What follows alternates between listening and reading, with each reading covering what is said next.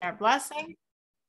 Baruch atah Adonai Eloheinu melech haolam asher bachar banu mikol ha'amim v'nasan lanu es taraso Baruch atah Adonai nosein haTorah Shema Yisrael Adonai Eloheinu Adonai Echad. All right, so we are going to do this week's Torah portion, which is the portion of Toldos. So I first want to give a little bit of an overview, just so everyone knows or remembers the story of the Torah portion. And then there was two different ideas that I wanted to discuss in the Torah portion. So just an overview. This is like in a nutshell, the whole Torah portion. So basically it starts off, and this is what we're going to actually discuss later, how Rivka and Yitzchak, in English it was Rebecca and Isaac, they're childless. Last week they got married. Now they're childless. And they were praying. And then God answered their prayers, and they had twin boys, Yaakov and Esav, Jacob and Esav. And Yaakov, by the time they were 13, they developed into the people they would be. And Yaakov was a very, very, very godly person. And Esav was a very, very evil person, to such a degree that on the day they were 13, a number of things happened. Abraham died that day. It's very interesting. God shortened 5 years of Abraham's life, so he shouldn't have the pain of seeing Esav become wicked. I think about that, when I learned that part of the Torah portion, because Abraham's life, imagine what Abraham accomplishes every single day, one day in the life of Abraham. Imagine what he's accomplishing. And God said it's worth it to chop off 5 years of his life. He lived till 175. His son, Isaac, Yitzchak, lived till 180. And we're told that Abraham also should have lived till 180. But his life will cut 5 years short, so he shouldn't have the pain of seeing Esav, his grandson, become so evil, which I think really shows you how painful it is, how deeply painful it is seeing a child or a grandchild doing the wrong thing, to such a degree that God said, Abraham is very valuable to me, but I don't want him to go through all that pain. I'm going to take off 5 years of his life so he doesn't have to see that pain. So that happened. So the day Abraham passed away is not coincidentally the day that Esav becomes so evil. What I mean evil? He murdered someone that day. We're talking about big time evil. So he was 13. He committed his first and not his last murder. And therefore, Abraham lost 5 years of his life to not see this. And then he comes back and he's like tired from murdering. And Yaakov, of course, Jacob, the saintly son, is cooking the lentil soup, a red lentil soup to feed his father, because lentils is something we traditionally have, something round. Nowadays, most of us have an egg for the same concept. After someone lost someone and they come back from the burial, that's a traditional food. We give them the bagel and we give them the egg, round, like the cycle of life. So Jacob was doing the same thing. He didn't make bagels, he didn't make eggs. He made lentils, round, cycle of life. And Esav's like, I'm starving, give me this food. And basically they made a deal. And Jacob said, you know what? You sell me the rights of the firstborn and I'll give you this bowl of lentil soup. So that was an incident that happened in the Torah portion. And then a famine comes to the land, and Isaac wanted to follow in his father's footsteps, who went down to Egypt by the famine. But God said, no, you are like an offering before God. You were bound up on an altar. That was 2 weeks ago's Torah portion. You were bound up on an altar. You can't go outside Israel. You're too holy. So go to a land. So we went to Gerar, which is in Israel, but not the land of the 7 nations. So it's sort of like peripheral, but still Israel. And he, like his father, says Rivka is his sister, not his wife, because she was so beautiful and he didn't want the same problems. He followed in his father's footsteps. And then they realize it's his wife and they get mad at him, but they were not as corrupt a nation as like Egypt. So they stayed there, and the king Avimelech said, don't touch this woman. Don't touch this man. Don't stir it up. They're holy people. They can get us in big trouble. And even though it was a time of famine, Isaac becomes fabulously wealthy. So wealthy that everyone's jealous of him. And the king says, like, please get out of here. You know, you came, we were nice to you. I made sure no one molested anyone. And then you just become so rich, like, ugh, like your wealth makes me look poor. Like, I don't want you around. And then Isaac leaves. And then we have this whole thing that takes up a number of verses all about wells. It was very symbolic. Of course, you could say well, water, a desert, a famine, that's important, but there was a much more deeper meaning. And basically his father had dug wells, and the Plishtim, the people that lived in the area of Gerar, closed them up. And then Isaac dug a well, and they claimed it was theirs. He claimed it was his. And then they dug another well, which again, the neighboring people of Gerar said, hey, that's ours, even though you dug it. And then they dug a third well, just like it's symbolizing like the three temples. The first temple, there's controversy. Like the first well they dug, and there was controversy. The second well they dug, that was like the second temple. And we come to the third well, and nobody fought over it because that was symbolic of the third and ultimate temple, which is called Rehovot. So if anyone has ever heard in Israel of the city Rehovot, it's named after this third well. And then he leaves that place. He went to Beersheba. And then the king comes and he says, what do you want me? You didn't like me. You kicked me out. What are you coming to me now for? Elimelech says, no, I want to make a treaty with you. I see you're so successful. So Isaac agreed. They made the treaty. And then Esav, who now hits 40, thinks, oh, even though he was abusing women his whole life, but I'm going to be just like my father. My father got married at 40. I'm getting married at 40. He marries very wicked women. They were a big pain. They were idolatrous. They brought idolatry to the household of Isaac and Rebekah, Yitzchak and Rivkah. They were tremendous pain. And then we have the main story of the Torah portion, which we will discuss soon in greater depth, which is that Isaac, feeling his end was coming, even though he actually lived for many more years, but feeling his end was coming, he says to Esav, his older son, not knowing he had sold his rights of the firstborn to Jacob many years earlier, right? He sold them when they were 13. He said, I want to give you this blessing. Go prepare for me meat, and I'll give you this blessing. And Rivkah, who was a very holy woman, heard through prophetic spirit. I mean, there was just a private conversation between Isaac and Esav, between Yitzchak and Esav. But Rivkah heard with prophecy. She knew this, and she knew these blessings needed to go to Jacob. They needed to go to Yaakov. So she called in Yaakov, she called in Jacob, and she said, you have to go and you have to take these blessings.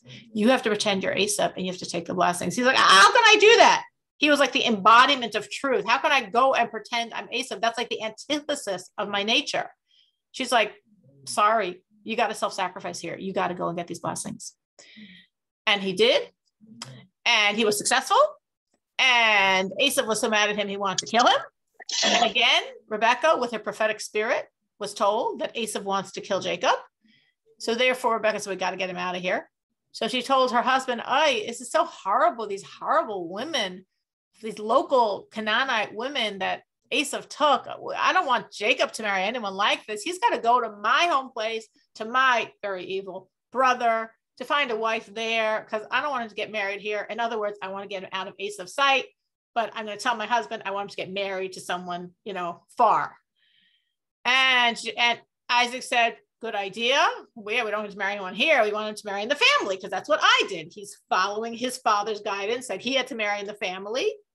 Rebekah was a relative. So yeah, Jacob, of course, he's the holy one. He has to marry in the family, and he blesses him and sends him off.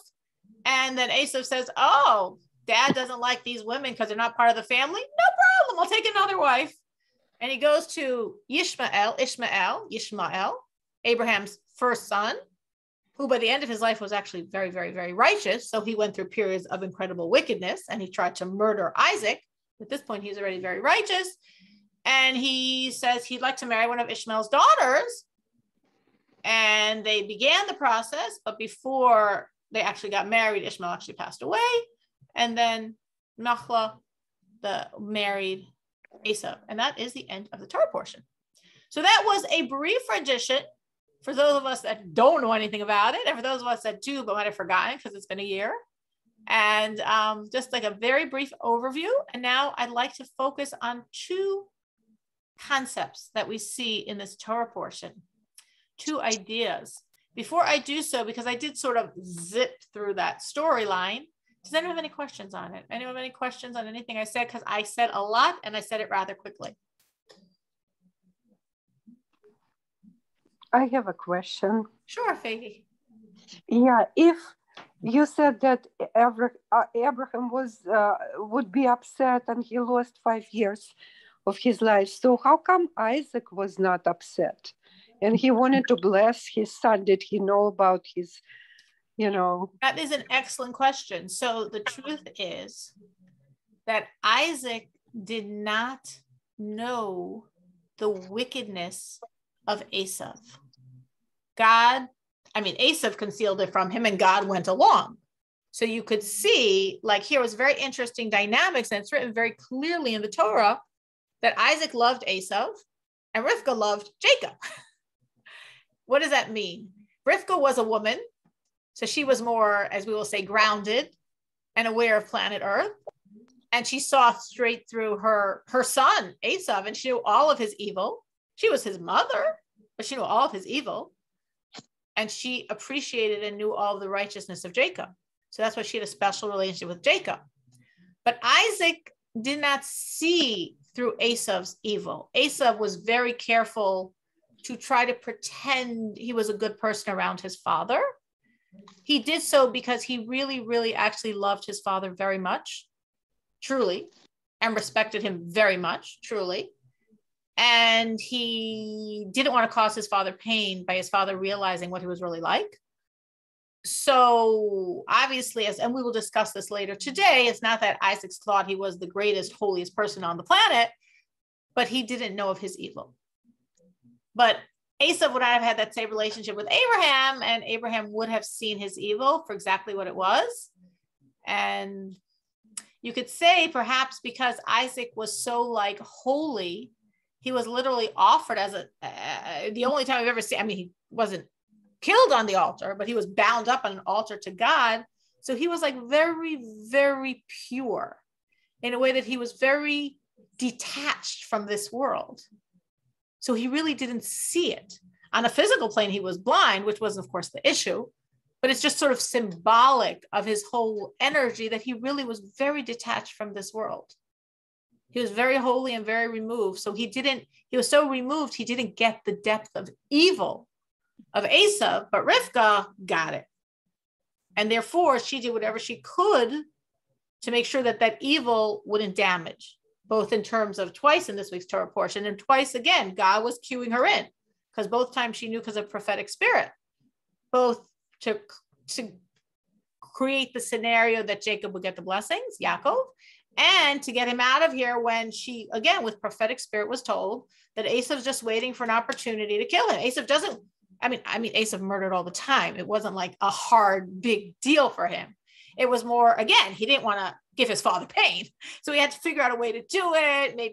Maybe after his father passes away, or, in some covert way that he could get away with it without being overtly part of the process. But that's what his plans were. And that's why even when Jacob leaves with his father's blessing, his father and mother are go to Haran, his mother, this is not safe for you here. His father, mom says, she's right. You got to go and get a shidduch, got to get married. Even there, Esav did try to kill him then because, okay, he's out of the house. They won't know about it.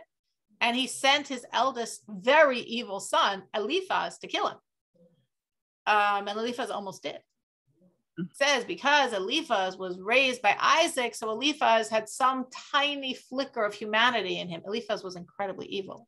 Eliphaz was the ancestor of Amalek. He was incredibly evil, but some tiny flicker of something human in him. So he said, well, I feel bad actually murdering you. You are my uncle, but I've got to listen to my father. So Jacob said, well, listen, you could take everything I own, because if you take everything I own, then a poor person is dead. He said, good idea. Because of course, Isaac was very, very, very wealthy. And he sent Jacob with a lot to go get the shidduch.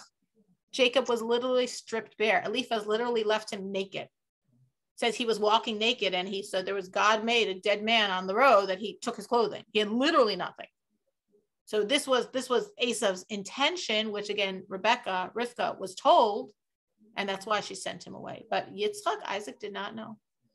He was not aware of Esav's evil. So he didn't suffer that same pain that Abraham would have suffered. But that's a good question.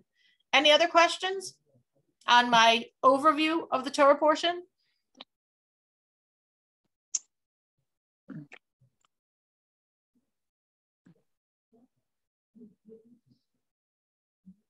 Okay, so let's look at two.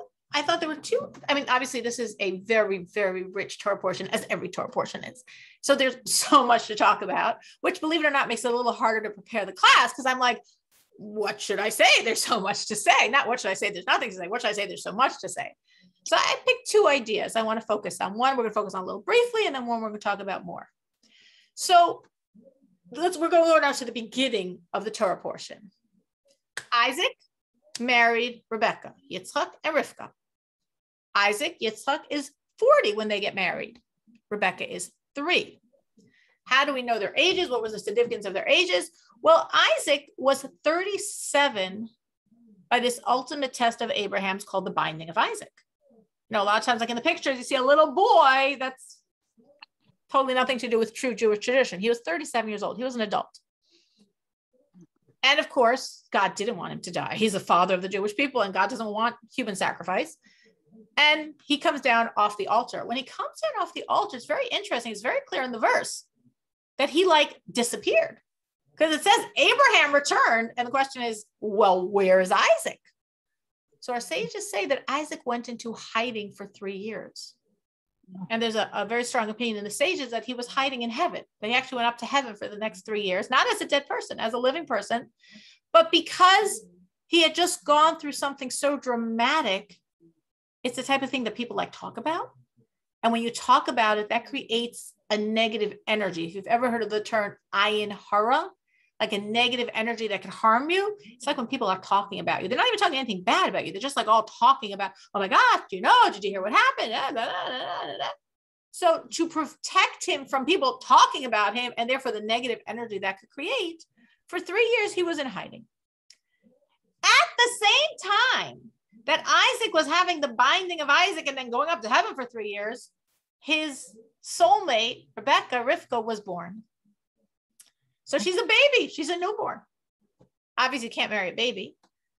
How old was she? Old enough that we could marry her and get her out of this enormously wicked place that she grew up in? 3.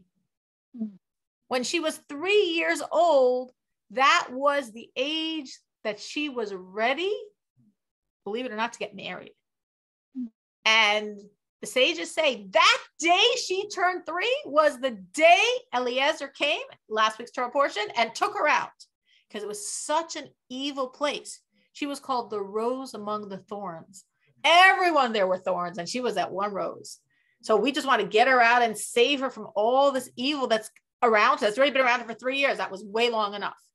Now, obviously, if she's old enough to get married, and if you read the Torah portion, you understand her 3 has nothing to do with your vision of a 3-year-old, or probably not a 10-year-old, not in our years, probably a 25-year-old, but people nowadays have the luxury of staying young for many, many years.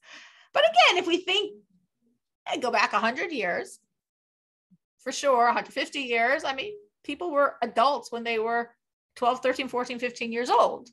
So she was probably comparable to that, as we can see in the storyline, that how did she get picked, that Eliezer, servant of Abraham, knew this is the right woman. She comes, she's a shepherdess, the 3-year-old. She's taking her flock to give them water, to draw water for them. And Eliezer goes over to her and he says, oh, can I have a sip of water too? I'm so thirsty. And she looks and she's like, just you? He had 10 camels that had been racing all day. He had all his men with him. She said, I'll not only give you water, I'll draw water for all of your camels. So this girl goes and draws water and gives water to 10 camels, and we assume to the camel drivers as well.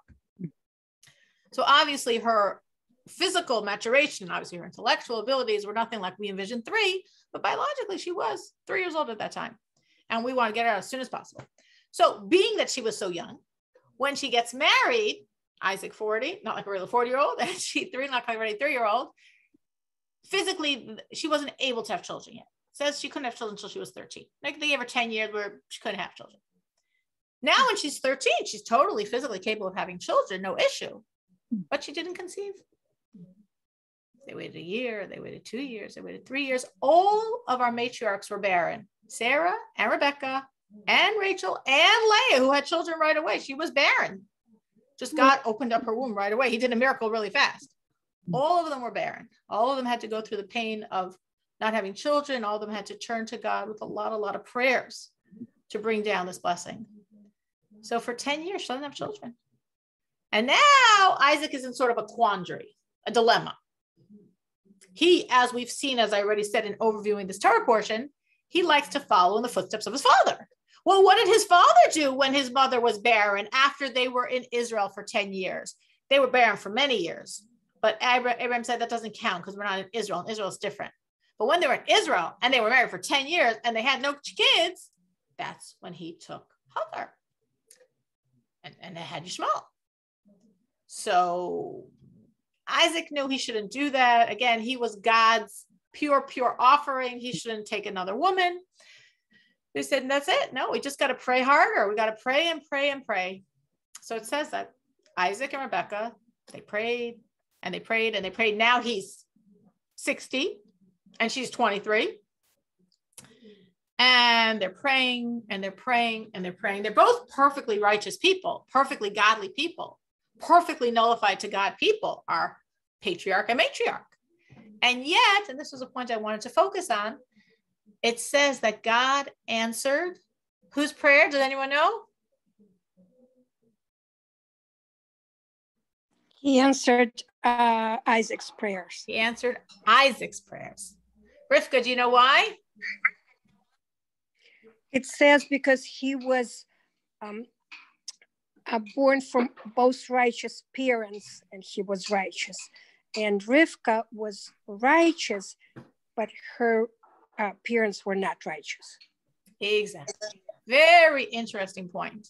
So we have here these completely, both perfectly saintly righteous people. But as Rivka knew perfectly, Isaac's prayers are answered, not only because he's perfectly righteous, but because he comes from perfectly righteous parents, Abraham and Sarah. And Rebecca's prayers were not answered as fast because though she was perfectly righteous, but her lineage was not, not coming from holy stock. That's very interesting because you could say, wait a minute. I think it's even more special. Here's Rebecca, born to such evil people. If you remember last week's Torah portion, her father tried to murder Eliezer, her mother, her brother. I mean, evil people. And she's so righteous. That's such a testimony to her righteousness, which it is. It is. It's a tremendous testimony to her righteousness. But still, the sages say, even though that's true, and they know it's true, Isaac had multiple merits. In other words, Rebecca's merits were maybe even greater than his, but it's just her own. Isaac had all of his merits and all of his father's merits and all of his mother's merits.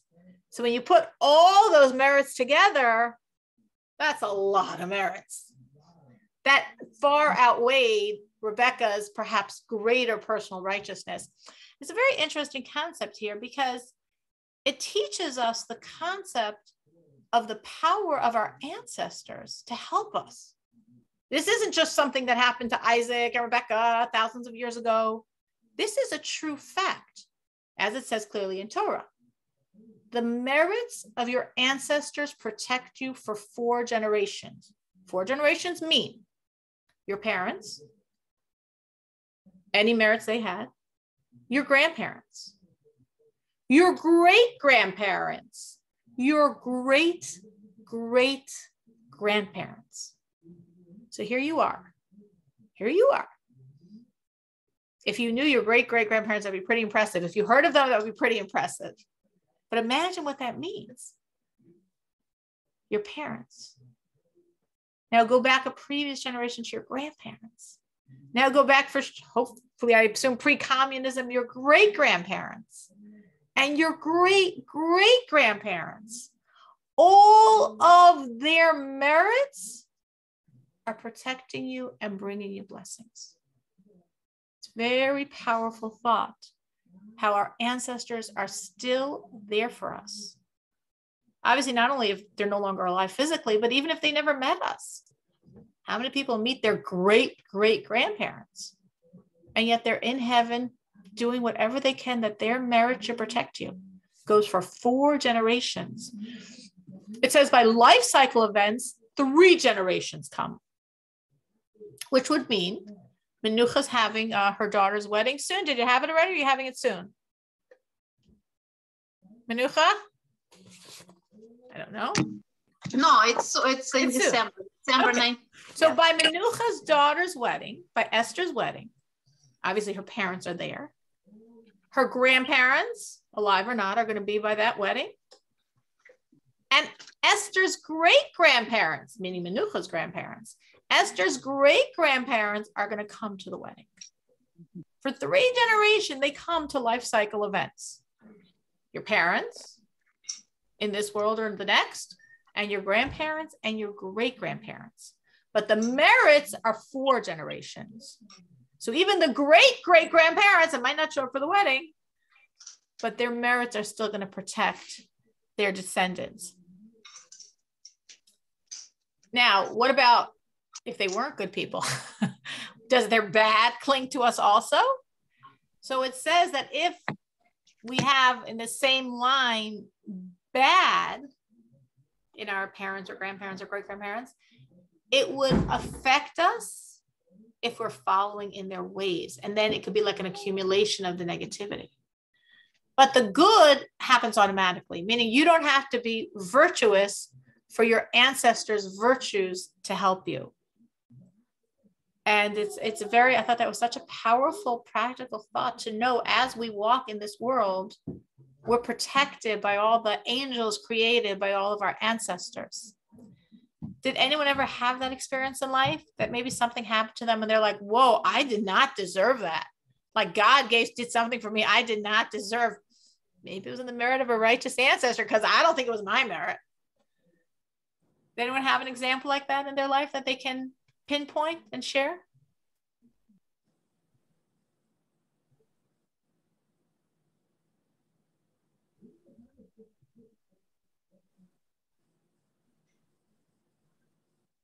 I can say that I have that thought once in my life when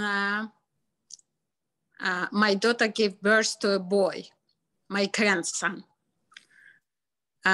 Because in our family, which we don't know very far, but since Holocaust, there always were females born in our family, and it was kind of like a joke of the family that Only produce girls. Yeah, only girls, no boys comes to this family. And and it's like I remember with my parents joking about that. And so unfortunately, both of them not alive anymore when this boy was born in our family. And I thought that's probably their They were pulling some strings. Yes, up. So that's one time that thought came to me, that without their strings up there, that couldn't been happening. It would probably have been a girl. Right.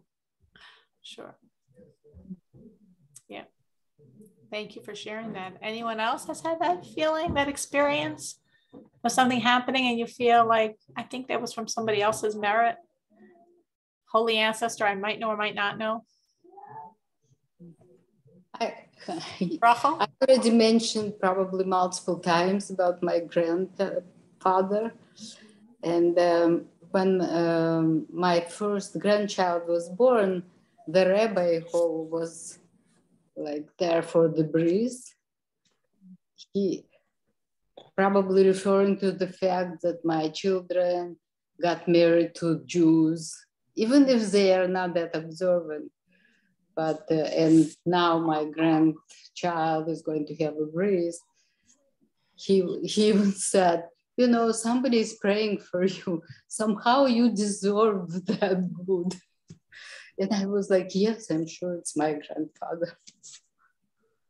That's very special. I know you have shared that, and it's very, very special to have that in your heart. And here you knew him, and you knew his righteousness, and you could see how it makes sense that he said, no. I need descendants that know they're Jewish.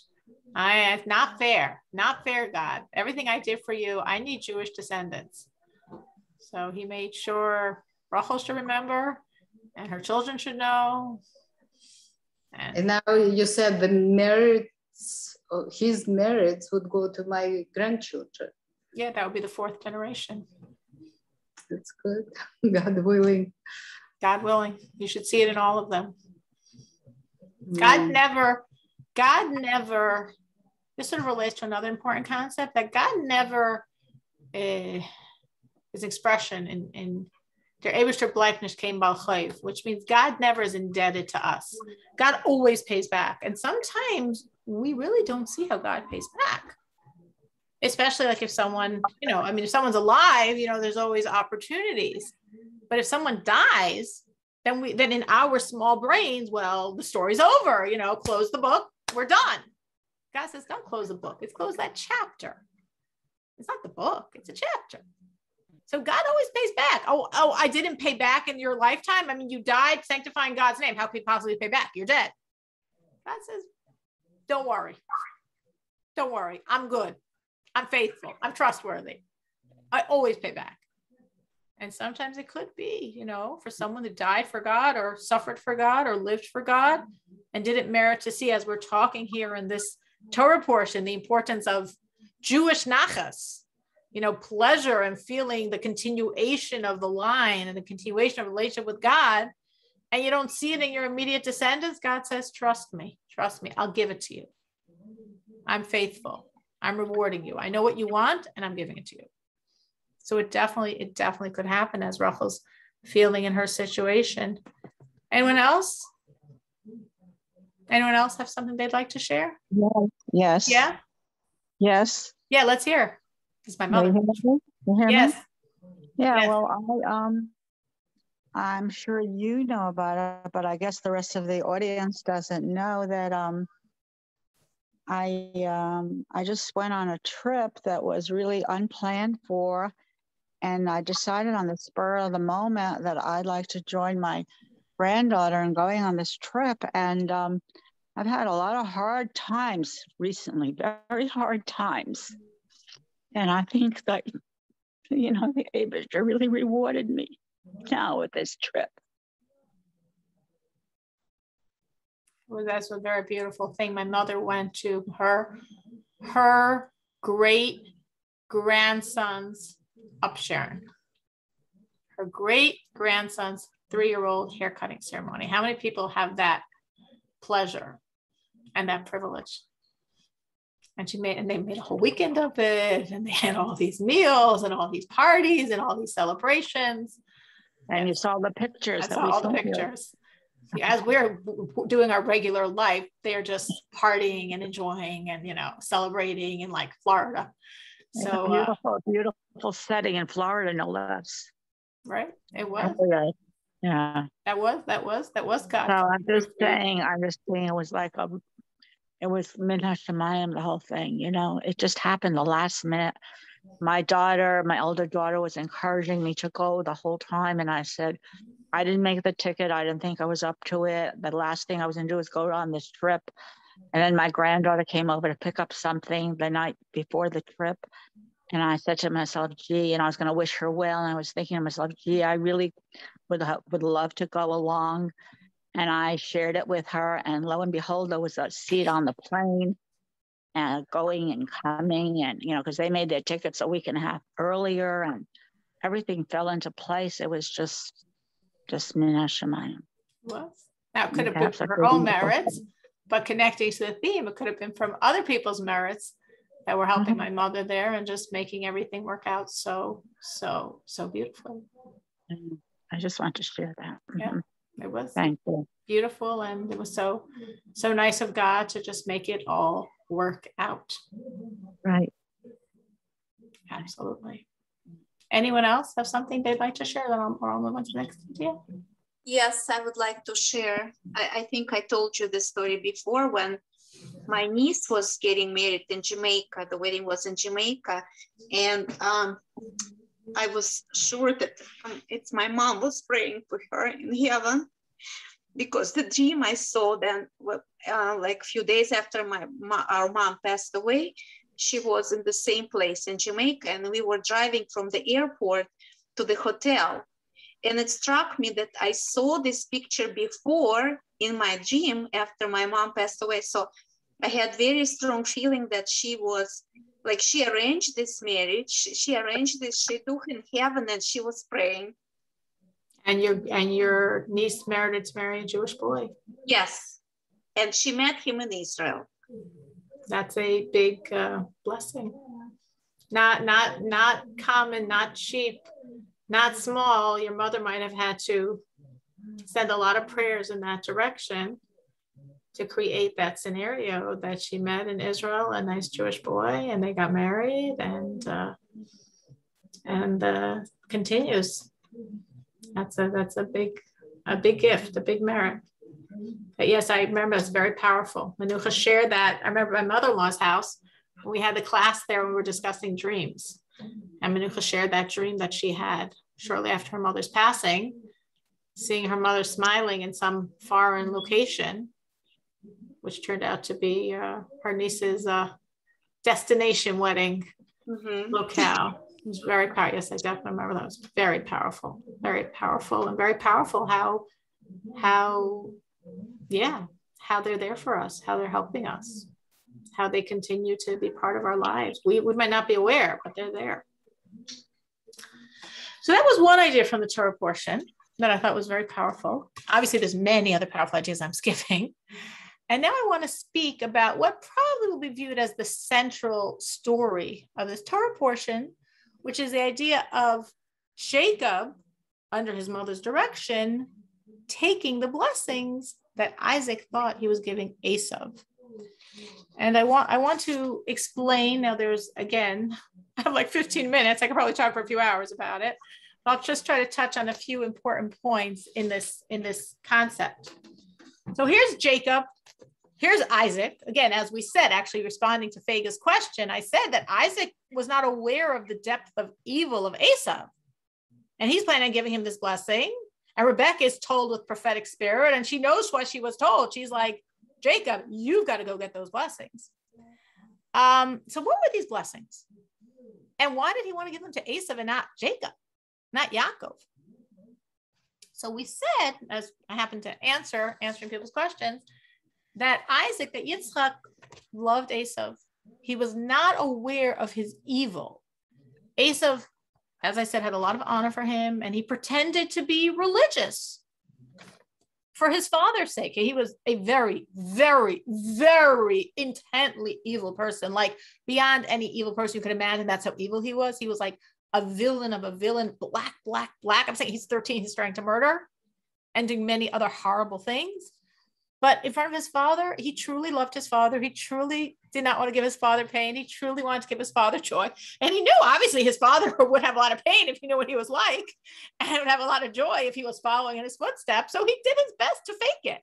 He did his best out of truly honoring his father. Truly, our sages say, Esau truly honored his father. He truly loved his father. He was truly honoring his father. So obviously, Isaac knew he wasn't sitting and studying all day. He was a hunter, simple person, a hunter. He's not what Isaac would want necessarily from his son, but not a bad person, just a simple person. Of course, he knew Jacob was a very holy person. I mean, that was no question.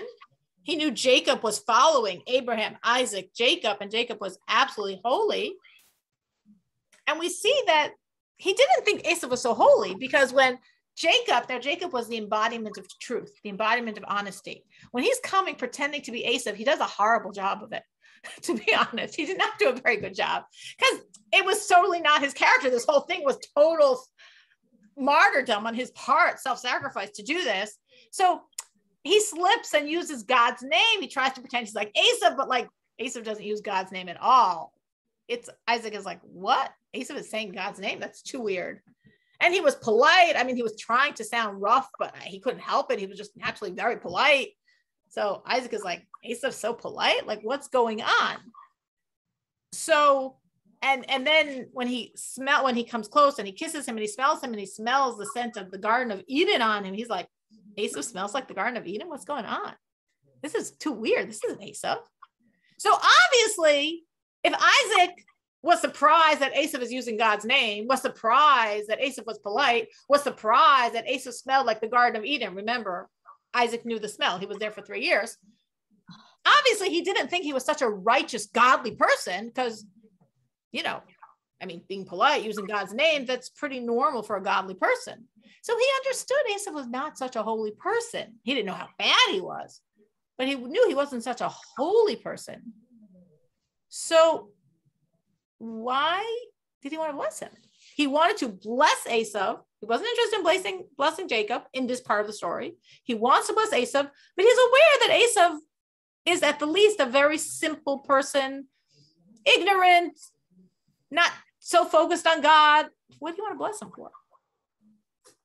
So to understand what he wanted to bless him for, we need to understand what the blessings were about. And to understand what the blessings were about, we should start by saying what the blessings were not. These blessings were not the primary blessings of the Jewish people. Isaac would never have given those blessings to Esau. Isaac had no questions on that. Isaac knew the line of Abraham was Abraham, Isaac, Jacob. So the blessings of Abraham, the Jewish people, the land of Israel, those were Jacob's, no question. And these blessings, as we read them in the verse, are not about the land of Israel and are not about the Jewish people. So what we would think of as the most important blessings, he wasn't planning on giving Esau. I mean, why would he give the blessings of the Jewish people to Esau? Esau's not the father of the Jewish people. A hunter, a simple, coarse, ignorant hunter, he's not the father of the Jewish people. Why would I give him Israel? He's not the father of the Jewish people. So that wasn't the point of the blessings at any point. And we see very clearly the difference between how he understood Jacob and Esau is that when he wanted to bless Esau, for whatever reason that we haven't said yet, he says to Esau, go hunt, prepare me food, bring it to me so I can eat it and bless you. When he wants to bless Jacob, he just blesses him. No preliminaries, no prepare for me food. So what's going on? Why did he feel he needed the meat by Esau, but obviously not by Jacob? And this is a point I wanted to bring out, because a blessing for most of us, for a blessing to work, we have to be deserving of the blessing. The blessing is compared to rainwater. If rain comes down on an unplowed field, it's going to roll right off. Nothing's going to happen. It's not going to get absorbed in the field. It's not going to help your crops grow. But if you till the soil, if you plow the soil, and then the rain comes down, the rain will be absorbed in the earth, and then things will grow. So that's the classical metaphor, I did not make it up, for a blessing. If it's a blessing by God, or if it's a blessing by a holy, righteous person, like here, Isaac was giving this. Isaac was the leader of his generation, the holiest person, the Rebbe of his times. So if Isaac is giving a blessing, you need to be worthy of it. And Isaac knew that Esau was not a holy person. So that's why he says, go, this whole process. And it's not like Isaac was especially hungry. I don't think he normally had a very big appetite, He said, go hunt, prepare the meat, go through the whole process, which was supposed to take time, which is why Jacob managed to get in there first. Because he wanted him to physically work for him. So there would be this merit, the merit of honoring his father, that then the blessing would work. He could absorb the blessing. But if Esau didn't have any merit at that point, if there was no special merit, again, not realizing how evil Esau was, but just knowing how blessings work, Isaac knew the blessing wouldn't be absorbed by him anyway. It wouldn't cling, it wouldn't stick. Conversely, by Jacob, when he at the end of the Torah portion blesses Jacob, knowing he's blessing Jacob, he doesn't tell him to do anything because he knows Jacob is so holy, he knows a blessing's going to stick. But this is this is a very important practical point that I wanted to bring out. I'm going to continue explaining the storyline, but this I thought was very practical for us to understand, because often we want blessings. We want blessings from God. Maybe we turn to the tzaddik. Maybe you write into the Bavta Rebbe to get a blessing. Maybe you go to a very holy person to get a blessing. So besides needing the blessing, you need the blessing to be absorbed by you. You need to integrate and internalize that blessing. So it's very important to add in your own spirituality, of course, both to elicit the blessing. You want to do more for God to elicit that you should receive a blessing. And you also are doing more for God, so when the blessing comes down, you can internalize it. Because even if what you did was enough to elicit the blessing, but if it wasn't internalized because you didn't do enough to like absorb it, like I said, the field wasn't properly tilled and plowed, the blessing will come down and you're still not going to see the results. So that's why it's very important for ourselves, like Isaac here was trying to help Esau. So for ourselves, if we're looking for blessings in our life, we have to add in giving God more, both to bring down the blessing and that the blessing that's brought down is absorbed and internalized by us. So getting back to what we're saying about here. So what were these blessings? It wasn't for Israel that Jacob got. It wasn't for the Jewish people that Jacob got. And Isaac knows that Esau's no great holy person. That's very obvious from many details in the storyline that I pointed out, plus more that I didn't, I'm sure. So what were these great blessings that Isaac wanted to bless Esau, that Jacob literally risked his life for, as he knew what would happen? He was thinking either his father would find out it's him and be very upset with him, which did not happen at all. When his father realized it was him, his father got it completely. But Esau, definitely, there were a lot of repercussions. Esau tried to kill him over these blessings. Rebecca said, go on self-sacrifice to get these blessings. What were these blessings for? So there's various ways of understanding them, but just to explain a little bit, as we look at the storyline of the blessing, it's very obvious. The blessings were for abundant physicality, wealth, and power in the most physical realm. They weren't for spirituality. There's nothing spiritual in the blessings that we see. Some can explain them as spirituality, but simply speaking, they weren't for spirituality. As we said, there's nothing to do with the Jewish people or Israel. It was for physical wealth and physical political power, physical strength. So why did Isaac want those blessings to go to Esau?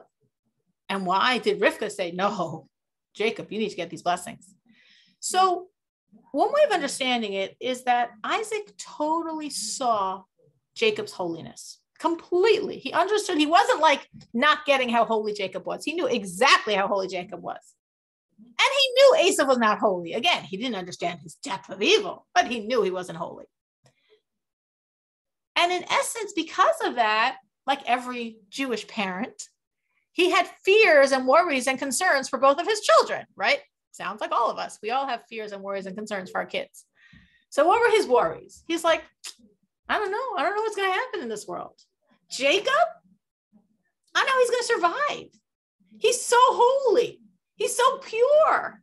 He sits and learns Torah day and night. How's he going to make it in the world? How's his children going to make it in the world? They're going to be so holy, God's chosen people. How are they going to live? I mean, I want them to be holy, but how are they going to live?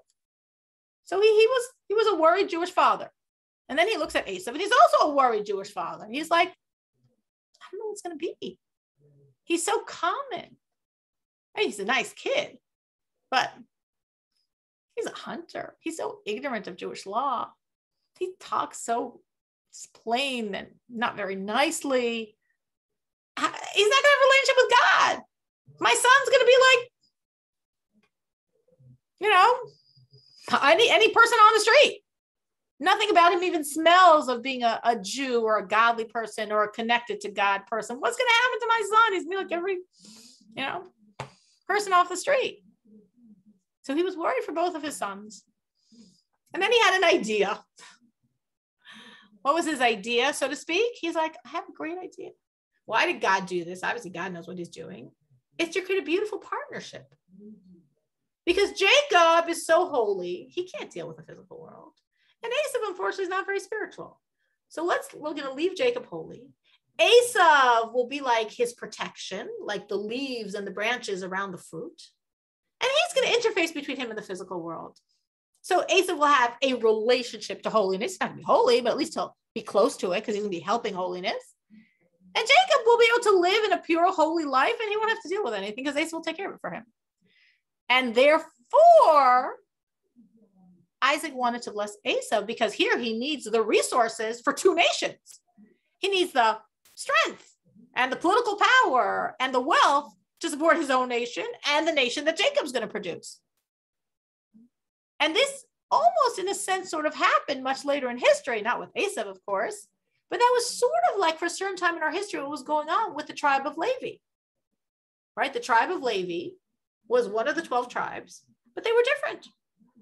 They weren't farmers, they weren't peasants, they weren't tailors, they weren't wood choppers, they weren't blacksmiths, they weren't carpenters. They were people that served in the temple and that were involved in holiness. But how'd they survive? Because the Jewish people took care of them. So you had the tribe of Levi, the Jewish people, and the world. Almost sort of like Isaac's vision of Jacob and his descendants, and then Esav, and then the world. So why did it happen the way Isaac was thinking, if that's, in a sense, almost what happened later with Levi? For a very simple reason, because he didn't get how evil Esav was and how Esav would never have taken his wealth and power and used it to support Jacob and his descendants. Esav hated Jacob and his descendants, and the more power he had, the more he'd have used it for his own self and his own persecution of us, as of course happened when the descendants of Esav, the Romans, ascended to power. They didn't do it. They didn't have it to help us, and they didn't use it to help us. So Rebekah, seeing Esav's evil, understood, as Isaac did not, that all this power is just going to hurt us. It's not going to help us at all. And the more power they have, the more they'll use it to abuse us. And that's why she said, you got to get this. We can't let this go to Esav. This is too dangerous. If this power and wealth, you need it because for sure it can't go to him. So that's on one level of understanding what the blessings were about and what Isaac was thinking and why he was giving them to Esav. And it wasn't to hurt the Jewish people, but in his head, it was to help the Jewish people. And why Rebekah saw, no, this will be very much hurting the Jewish people. Not veering away from that, but just understanding it a little more deeply. A little more deeply, there's a deeper problem with Isaac's vision of the nation of Esav receiving all the physicality to take care and protect the nation of the Jewish people. And the problem is because, I would ask for your insight, but it's a little late. So the problem is because our job is to use the physical world and gift it to God. Our belief, the Jewish belief, is not that if you're very holy, you don't engage in the physical world. We believe that you're very holy and you use the physical world. And as we actually see, the sages in the Talmud, all of them had professions.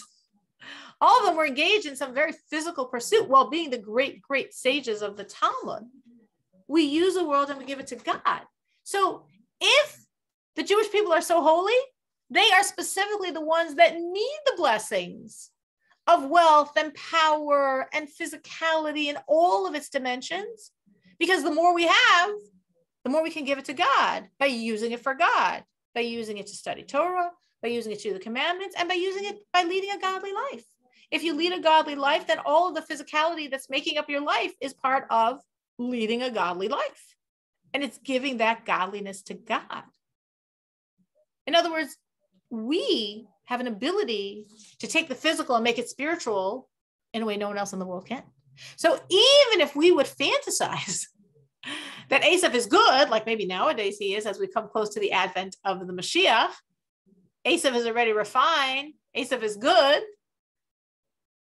but he still can't take physical and make it spiritual. To take physical and make it spiritual, you need to be a Jew. And that's why the Jewish people need Esav's blessing. And it's a bit of a challenge, meaning to use the physical and give it to God is not easy. Like on a very simple level, it's far easier to fast for God than to eat for God. Fast for God means you don't eat. Okay, God, you don't want me to eat today? I won't eat today. No problem. I'm fasting for God. Oh, you want me to eat for you? Well, what does that mean? That means I'm supposed to eat and remember you, not just, and it's kosher, and I make a blessing before and after, and I use the energy to serve you, and I'm eating not for myself, but for you. That's hard work. That's far more challenging and far more demanding work. So having physicality and being God-centered about it, making your home beautiful in a God-centered way is challenging. Buying clothing in a God-centered way is challenging. And this is the challenge that God wants from the Jewish people. He wants them to have lots of physicality and use it to serve him. And that's why for Jacob, us, to have these blessings, it can only come in disguise. It can only come Jacob dressed in Esau's clothing, because it's like he was really taking something that's not ours, but needs to be ours. Really. The Jewish people are spiritual people. The Jewish people are holy people. Get to know yourself. We're holy people. And the world, what Esau symbolized, is physical. So the blessings of physicality, of power, of wealth, those belong to Esau. Those don't belong to us. But we need to get them, because we need to take all this physical stuff that doesn't innately belong to us, and we need to use it because we need to give it to God. So we need to have it to be able to use it, to be able to give it to God. So we needed these blessings. And that's why Jacob had to get dressed in Esau's clothing, in disguise, so to speak, pretending to be part of the world, but he's really not. It's covert, it's disguise to get these blessings. And that's also a very deep message for us to recognize about our own lives, that we're all like in disguise, because we all look pretty natural, pretty human, pretty earthly, and we're in disguise. We're Jews. Jews are God's people. Jews are holy. The world knows it. I had a woman scream at me today about something. I don't know her, whatever, but whatever. She doesn't know me either, obviously, whatever. And I was just trying to be, I didn't want to even more put up a bad impression. Obviously, she knew I was Jewish. So I just sort of politely listened for 5 minutes as she screamed at me. So she said to me, in her rant, oh, you just because you're the chosen people, that's exactly what she said. Just because you're the chosen people, whatever else she was saying. So I felt like it's so interesting. Here this woman is. I don't know who she is at all. Right when she's looking at me, she's like, she's a Jew. I know she's chosen. I don't like her very much, but just because you're the chosen people. So just because we're God's people, we really are different than the world. But we wear a disguise. And the disguise we wear is that we look very human. And we're wearing that disguise so we could be like in Esau's clothing. So we could be in the physical world, taking stuff that maybe is not innately ours, because we're holy spiritual beings, but we need to take it for God. We need to use it. And as we use it, elevate it and give it to God. If I use it for a commandment, I'm giving it to God. If I use it for the sake of God, I'm giving it to God. If I use it to live a godly life, I'm giving it to God. And that's what God wants. The problem is sometimes we get fooled by the disguise. Sometimes we don't realize that we're in disguise. And we don't realize that we're above the world, though God wants us to be within the world at the same time. Sometimes we just are within the world and we forget. We forget that we're in Esau's clothing. We forget we're in disguise. And that's part of the challenge of our existence, is not to get fooled by our own disguise. And to know that just like our forefather Jacob had to put on Esau's clothing to get Esau's blessings, to get stuff that don't innately belong to us, but we need because God wants us to serve him with them. But they're really Esau's, they're really physical, but we have to take the physical and bring it up to God. So we all are following along in that road and need to balance wearing the disguise, using the physical world, gifting it to God, but remembering it's all a disguise. Remembering we're really above the physical world. And that's another dimension of why Jacob had to get into Esau's clothing, why God didn't just tell Isaac, give these blessings to Jacob. I mean, God could have just removed this whole story from the books.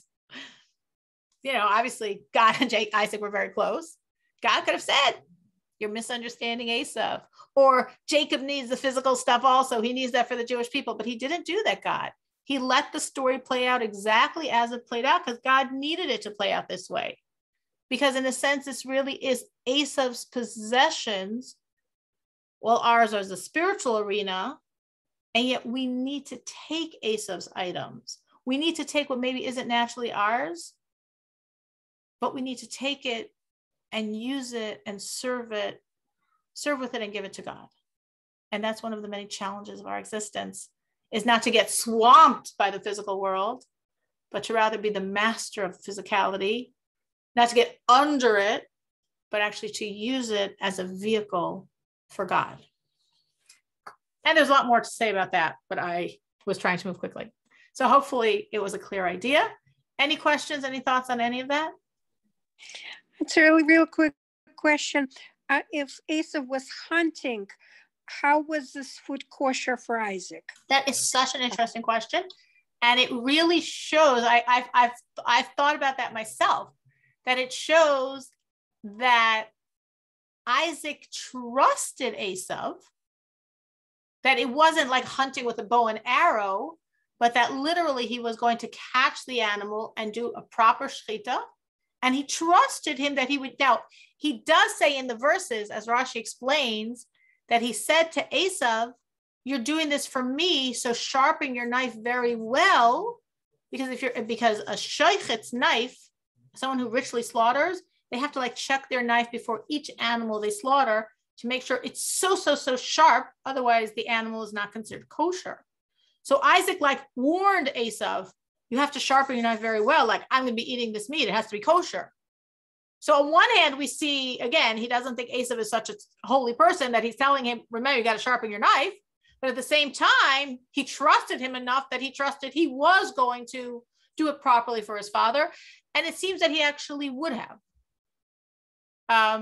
Even though it seems that I think he, in the end, didn't hunt it. And there's a whole story there also that he stole it just to move faster time-wise. But that he did sharpen his knife and properly slaughter it because he knew this was for his father and he wasn't going to feed his father something that wasn't kosher. But yeah, that is an interesting question and is discussed. Anyone else? Any other questions? So much to talk about. Oh my gosh, I could talk on and on and on about that whole situation in the Torah. All right, let's just do a little bit on Shabbos. So last week we spoke about not using the tree, not leaning on a tree if it's shaky, not climbing a tree, not sitting on a tree stump unless it's like 9 inches tall. Now, our sages prohibited using trees because they don't want us to climb the tree on the Shabbos. But we are not prohibited to use or cause the movement like with grass or plants. It's just trees. So therefore, you are allowed to like you could walk on grass. Well, you're going to walk on the grass, you're going to cause the grass to bend. It's going to be crushed under your foot. You're allowed to do that. That's not a problem.